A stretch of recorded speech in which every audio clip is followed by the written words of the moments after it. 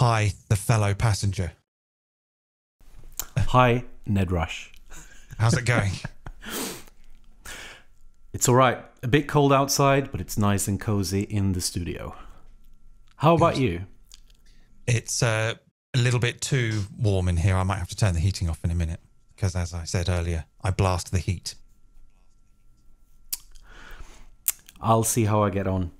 We are going to talk about melodies. Yes. Sort of. Yes. Tell me about them. Shall we give... Yeah. I think this is worth a little bit of a background story. So we did the More Kicks Than Friends chat the other week. And I think I find the melodic parts of making music tricky. And I can make something that sounds coherent, but it maybe doesn't have as much excitement as I would like. And someone on the call, I can't remember who pointed it out, it might have been Broken Semitone, who said, but if you just play within the scale, you just don't get those sort of spicy notes. And then Ned Rush introduced me to something absolutely great. So what did you introduce me to? Well, if my memory serves, I think it was the idea of you just transpose whatever it is that you're doing, whatever scale you're currently in. If you're kind of going round and round with some sort of melodic idea that's in a certain scale, and you're not necessarily approaching it from a, like a kind of harmonic structure like you would with like a song or something. It's more kind of like a kind of riff or a vamp or some sort of groove, but you kind of want to take it in a different direction. Then like just transposing it can sometimes come up with interesting things. Like if you just kind of pitch the whole sequence up a minor third or down a minor third or something, or just somewhere else completely. And then what can happen is that obviously the whole sort of tonality of it changes drastically. But in the process, you can find these similarities where, you might move your current scale to your new scale, and that new scale has actually got some of the notes that's in the old one.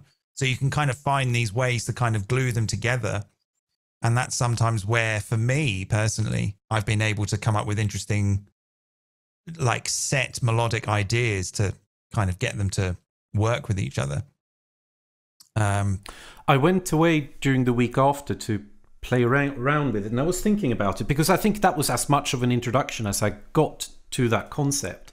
And I was playing around with it and realized that if you take minor pentatonic scale in D sharp, which I sort of use all the time, in other words, it's just the black keys, everyone. If you're not into it, that's probably the only scale that I can remember.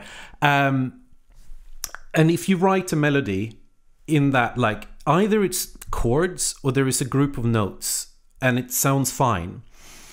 But then if you just take a section of a bar, or if you have 4 bars, you take 1 bar and you shift everything up or down, because if you've written it within the scale, that group of notes work together. That's going to sound fine. And even if you pitch all of those notes up, the relationship between those notes is still the same, but it's not necessarily in the scale, but those notes will sound nice together. And then I was taking that concept of doing that as well. Like as long as I pitch an entire section in the same way, as in like the melody, the bass, or whatever chords I have, if all of them pitch in the same way, all of a sudden I just ended up in super interesting territory. It was not always good, but it was always, it was sort of an element of surprise. So you can still, when you make something and the listener might expect a change, but the change that is happening is unexpected, but it's still going to sort of work together because the relationship between the notes is still the same. Yeah, indeed. Yeah. Interesting. And so you did post something on Discord where I think maybe you had demonstrated that. I didn't listen to that yet. Could we listen to that? right now? Yes, I would say one of them. Yeah, well, we can do. I can't remember. One of them has definitely got more of it in it than the other, because I'm obviously working on, and I know you do too. How can you weave that into in a sort of generative manner, in like when you're making generative music? And that's what I was trying there.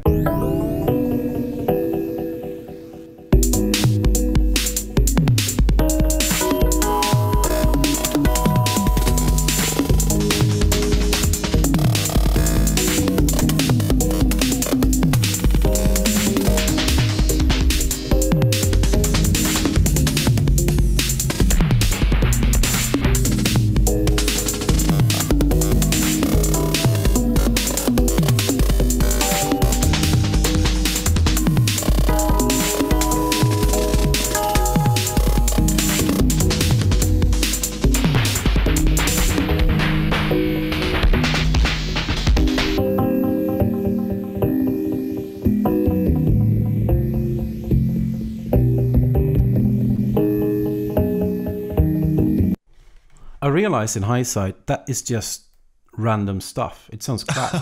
But I have developed this further. I think this was sort of just an early example that I did, and that was the recording that I posted on the Discord. It was sort of a generative example, so I think the pitching was completely random rather than being the sort of 3 semitones, which I've also discovered. You talked about that tends to have a nice quality to that transition. It's quite it's sort of noticeably drastic, but in quite a satisfying way. And yeah, like I say, depending on what scale you're transposing from and to, then you know, along the way, I mean, I can't, my brain isn't always very good at thinking about these things really quickly, but like, I mean, if I was doing something in let me just see, C, D, E, F, and then we go C.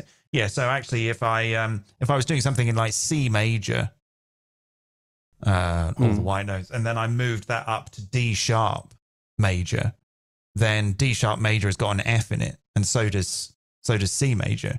So they share like notes, which means that there's like a tonality that you can find that they have in common, but you can kind of move everything around it, if that sort of makes sense. And that's kind of like, for me, where it can get quite interesting. And indeed, D sharp major also has a G in it, I think. Am I looking at D sharp? Yeah, so already there's 2 notes that those 2 scales have in common. So, and they're both the 4th and the 5th, which is kind of interesting. So from C major, you're going from F and G, which is the 4th and the 5th. And then if you go to D sharp, then that's the 2nd and the 3rd, I think. I'm doing this on the keyboard, so everything I might be saying might be nonsense because I'm no keyboard player. But you get the idea. But when if you write music, is it literally like you draw the notes out, you play them on the keyboard, and then do you go manually and do the transitioning, or how do you do that? I probably would do it because I can't play the keyboard. On the guitar, I can do it like fine. But if I was working with MIDI, then probably I would have come up with the sequence first, and then I would just move all the MIDI up. Maybe I can try and do that right now. But what do you do? What sort of duration do you shift the scale or transpose everything? Is it like for an entire section? Is it just for a bar? Or how often would you change, like when you play around and using this? Or do you just use it as an accent at some point during the track? Or yeah, I mean, I think I would. It would sort of make sense. I don't know. I guess whatever feels right, but I suppose it would kind of make sense to do some movement. Yeah, I don't know. I guess every 4 bars, or just when something kind of felt right. Like it's like it's getting to a point where right now I need to move this somewhere else. And I suppose that's really all to do with like the context or whatever's like on your mind at that point in terms of. I realized when I was doing this and I wanted to affect multiple channels, so if you have a bass line and a melody and everything just needs to shift in the same manner, I took you take the the scale plugin, and you give all the different channels the same scale, and then you put a note plugin after it, allowing you to pitch everything that is coming through the right scale. And then you have to have a Max for Live device, or if you're using, I suppose, a MIDI controller or something, that in one go you can change this, transpose the scale on all channels at the same time. Yeah, that's an interesting way to do it. Then you've kind of got like hands-on control. Yeah, show me what you got. So I've just drawn in this, whatever this is. That was quite loud, I apologise. Not the most exciting thing in the world. Let's actually go down an octave. And I might maybe... Can you hear that okay? I can hear it. And then maybe like I could just make the notes have a little bit more.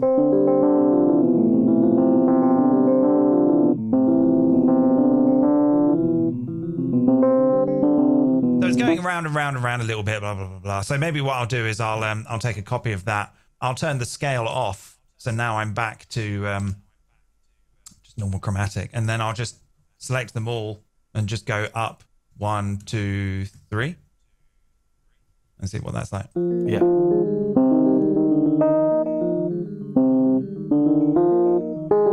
Turn my push on.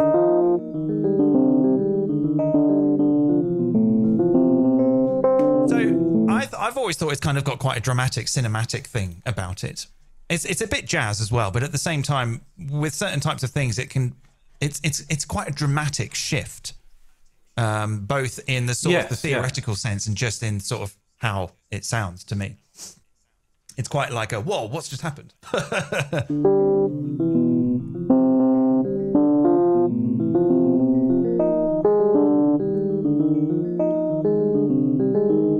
So I could kind of like look at both of these together.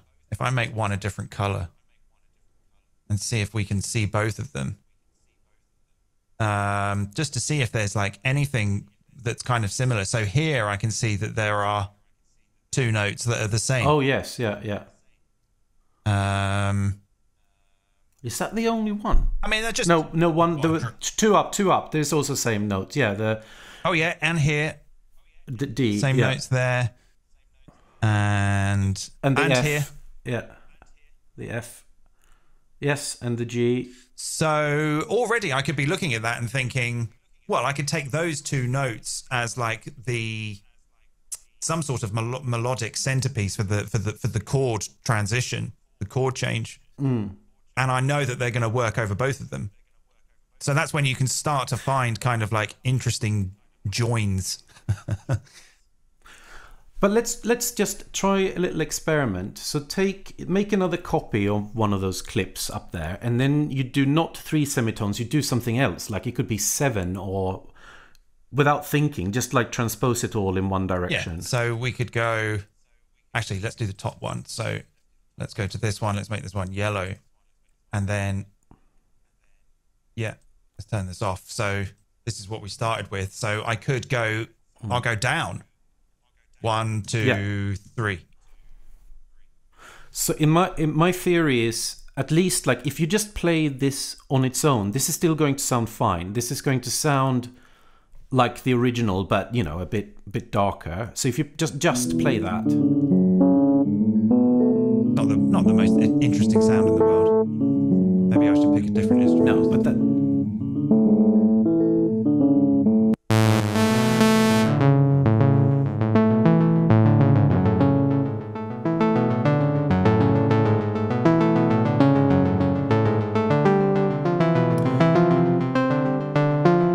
That was still quite nice, actually, that transition. I wonder if you can do a bad transition, if there is a particular number of steps that just becomes really dissonant, even though, like the transition, it can be played in its own right, but when you transition from the original scale to the transposed one, if it would always sound more or less quite good, or if there are really crappy ones. Do you know that? I think that's just all a matter of taste. Yeah. I think. And also, I think if you start repeating something, your brain is just going to accept it eventually. Yeah, exactly. Like, I mean, if it's just going to go, I mean, if I was going up a semitone each on every bar, then that would be a little bit kind of like, where's this going? But like in a certain context, that could work kind of well as good as well. It could be a build up to like another section of the song. Everything's going and then dubstep drop. I was but I was thinking if the let's say there are some relationships that would sound better, like, so for example the 3 semitones is something that does work, that you just have the original scale as in the original clip, and then you use the note plugin in a MIDI effects rack where you have multiples of them, but one is set to 3 semitones, another one is set to, was it -3 that happened to sound quite good, and you have a few ones. So if you're making something generative, you pick one at random, but out of a selection that's going to be quite pleasant, but you don't quite know which one it's going to pick. Does that make sense? Yeah. So I guess. So if you just take actually, which is the original clip here? Just this top one. So I'll so if you just that to like hang on, I'll move that to like another slot and turn off the follow action. So.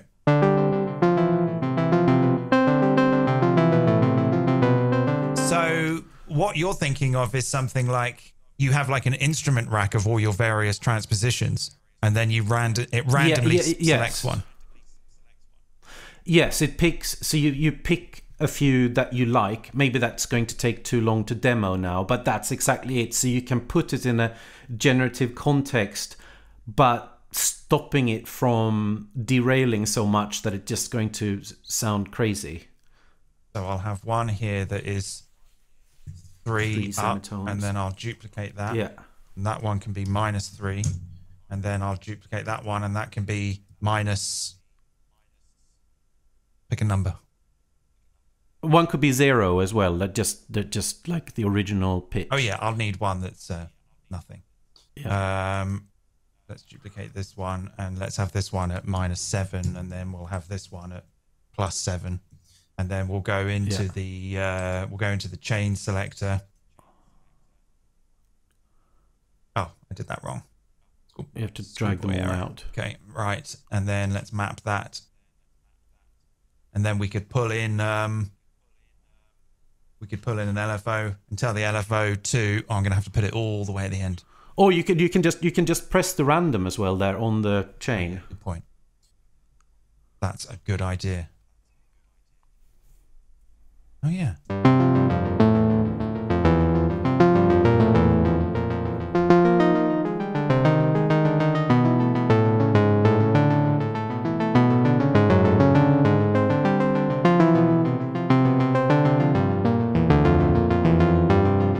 I think probably you wouldn't want to do it too often. No, I think that's one of the things. Each one to have its own little kind of bit of airtime. Yes, I think so too.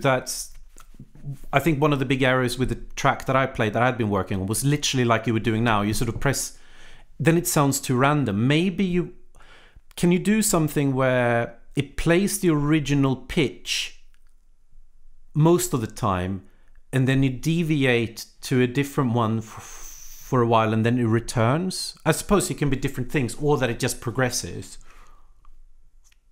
I would say do that with the follow actions. So I actually just set up some follow actions here, and basically what they should do is that they will go from, each one will play 4 times round, I think. I can't remember what I said. 4 times. And then then it's going to transpose up 3 semitones, back to the original, and then down 3 semitones, and then back to the original. I didn't get a chance to sort of look to see if all of them had similar notes in. It's a bit of a eyesore to try and work out, but again, there's those ones there. There's these ones here now. It's just sort of just quite interesting to see if they share any notes. These 2 here. Oh, look, there we go. All 3. That must be. Three of them have got. That's the magic number. So the then note D. If we played a D over all of that, all of these changes, and perhaps some other ones, it's always going to work. They should all. It will sit nicely over all of them. Let's just see how it sounds.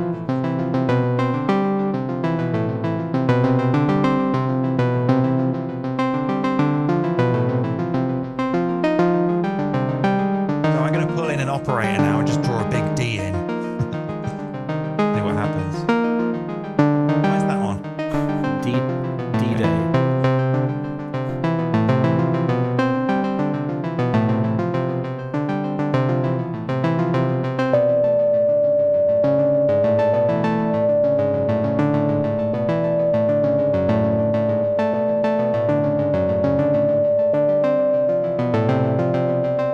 Maybe that's a bit high.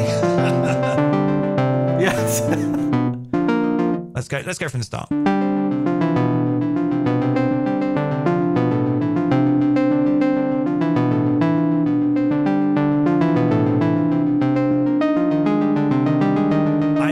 I can't tell if I'm sort of imagining this or no, there's a D there as well.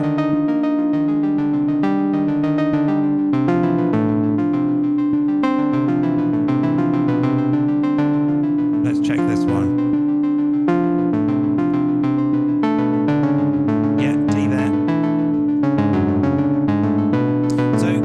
Can you see the idea?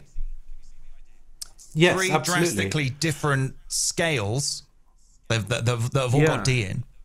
So you can, and there's probably other notes in there as well. You just have to go and find them, and then you can kind of glue them together by exploring their like common, what they have in common. You know.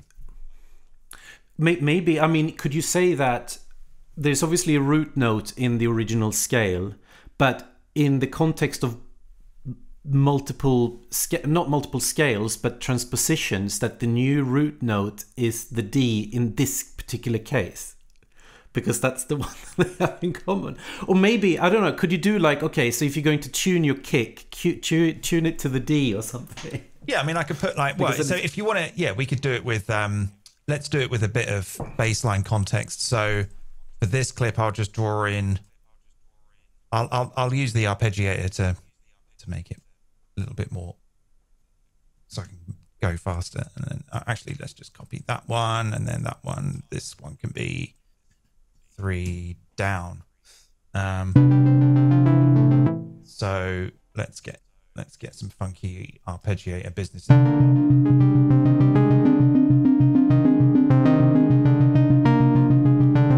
Okay, no, they've obviously all got to start at the same time.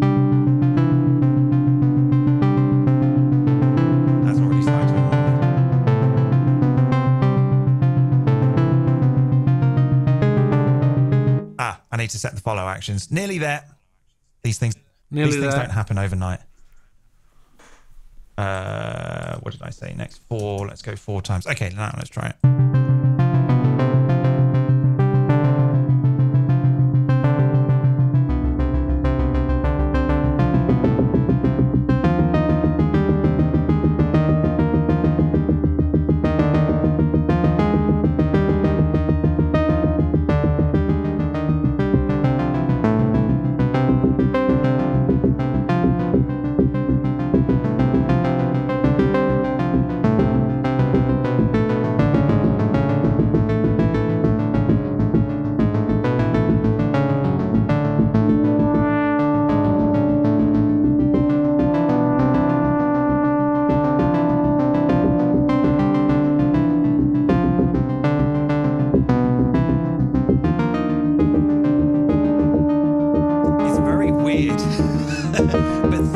It should work because they've all got D in. Let me just check that I'm not going mad. D. Let's turn the scale off here. But yeah, it doesn't sound out of tune. It's weird. D. They've all got D in. D. Yeah. So you could play D over all 3 of those transpositions and it won't be out of tune. Or, yeah.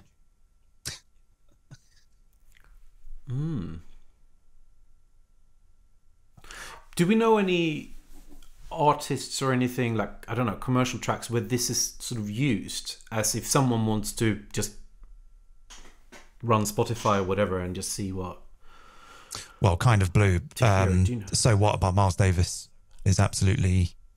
I mean, but that's that's in D. Well, it's C major. I think it's D Dorian, so it's the second scale of C major. But then they just they go up one semitone, and then it's pretty much that throughout the rest of the song, I think.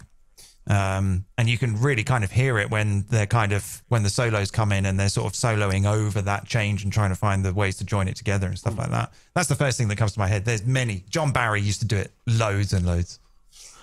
But in that example, how often do they do that shift? How often do they do the transpose? Is it only the once and then it sort of continues in the same way? Or yeah, I'd say in So What, it's quite a long time.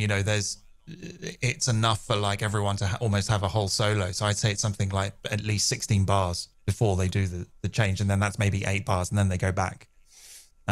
So how often you do the change in something like what we were just listening to, which is a bit of some floaty electronica, I would probably give them quite a long time. I wouldn't do it like every bar, but we could see how it sounds.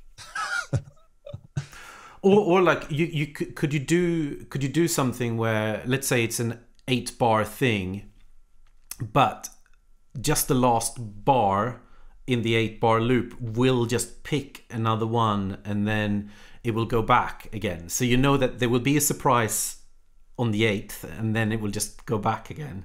Yeah, so that would be that would just be like... Or that might be tricky to do in follow actions, or unless you fake it. I don't think so. I think it would just be you would just approach this differently. So if I've got to move the zoom thing out of the way. If I was to I won't do it with all of them. I'll just do it with the chords or something. So if I take a copy of this, move these all down here, and then I can sort of say, this is my top one. Let's delete that one and have these two. So I could say for this one, the follow action can be play 3 times, and then these other 2 will play once, and then they'll go back to the first. And then this one just goes to other. So it'll play for 3 bars and then jump to one of these other ones that will play for 1 bar, and then it'll go back.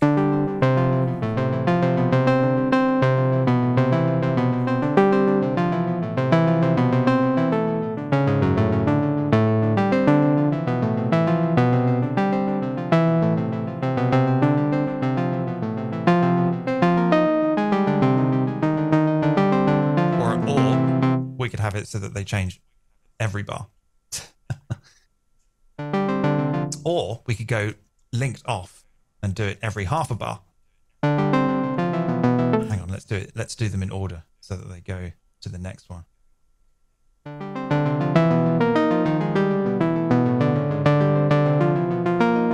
That's a little bit much for me. Yes, yeah, that's changing too often. It's almost like you want to have the continuity, and then you just sort of throw some spice into the mix, and then it sort of just slides back again. Yeah. I like the idea you were saying there about the notes in common, and maybe you can use those to create a nice transition between the transpositions, that they will be the sort of connecting notes between the two. Yeah. That's kind of when it starts to get like it gets exploratory in a rewarding way, because it's kind of just like, it's sort of like a little game you can play. It's like, let's see which ones they've got in common. And then, because depending on what kind of transposition you do, you're going to be very limited to the amount of notes that are available, which in some ways is quite a good way to think about approaching melodies, is to, a lot of the best melodies are all quite simple and there's not many notes. So it's kind of like you take like a simple kind of way of approaching chords and harmony or tonality and stuff like that.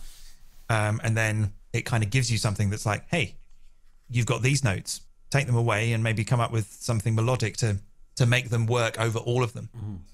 That's... Yeah. Could you do, I have no experience with this, but could you do exactly the same way, rather than thinking about transposition, that you pick a completely different scale, which probably that needs to have some notes in common, but it's a different scale and will give you a completely different vibe. So you have a part of the song that follows one scale, then you do the transition with the notes that it has in common, and then you just get a completely different feeling, which will feel coherent. Does that make sense? Yeah. I think... I don't know if it would work. It's just too complicated. So, my brain explodes. No, it's just, you just have to sort of do a little bit of... actually, with Ableton's scale snapping in the in Live 11 in the MIDI editor, this actually wouldn't take too long. So I've got this first idea, which is kind of in C major. If I take a copy of that, give it a different color, and then go into this clip, turn the scale on and choose C minor. Turn the scale on so I can see where some notes aren't in the scale, right? So this note here is E, that's not in C minor. So we can just move that to another note, move that to another note, move that one to another note, and move that one to there. There's another one in the middle. Oh, yeah. Oh, there. Where did it go? I moved it. Let's put it there. Okay, let's turn these follow actions off and sort of hear the difference.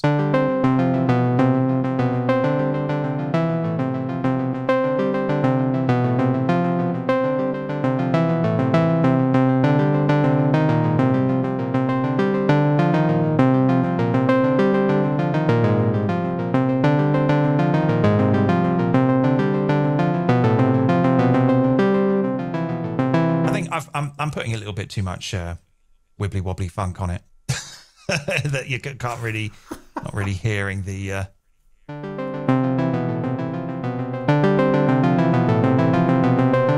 a bit more straight.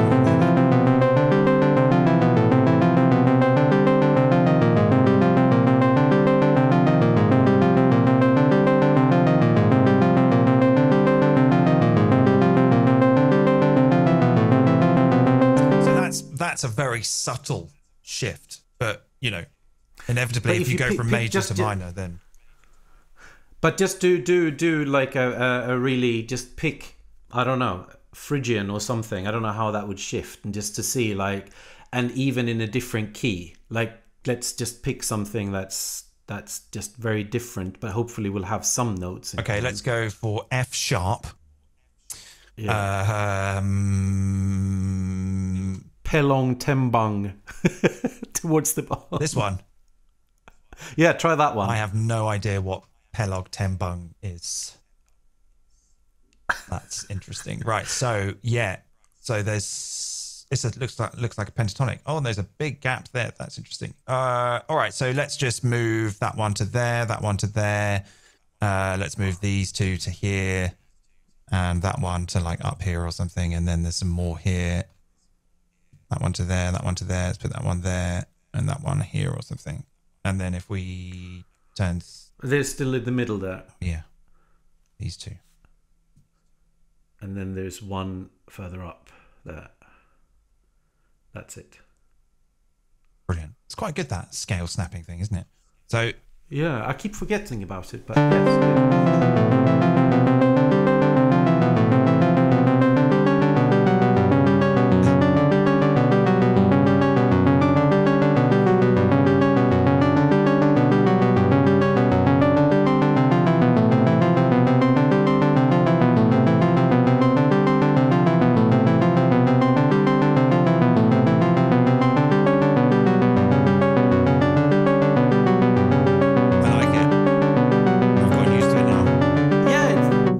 I was about to say, like, my brain first time around it's like, oh, that's a bit weird, but then you just accept it because the notes sort of work together in a weird sort of way. I mean, if you keep repeating stuff, it just gets sort of becomes fine, palatable.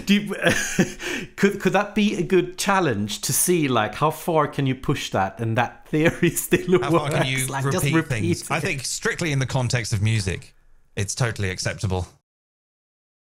Something that we did not say at the beginning of this video was that this is part of a set of 3 videos. So after having discussed this concept of transposing, Ned Rush and the fellow passenger will go off and create an entire track. The other will not be allowed to listen to it just yet. we will record our own videos showing in detail how the process we're going through, the thinking, etc. And then there will be the second episode, or depending on which order we're calling it, but we will meet up and we will together listen to each other's work, and we will talk a little bit about it and see what methods we were using and the ideas we sort of took from this conversation.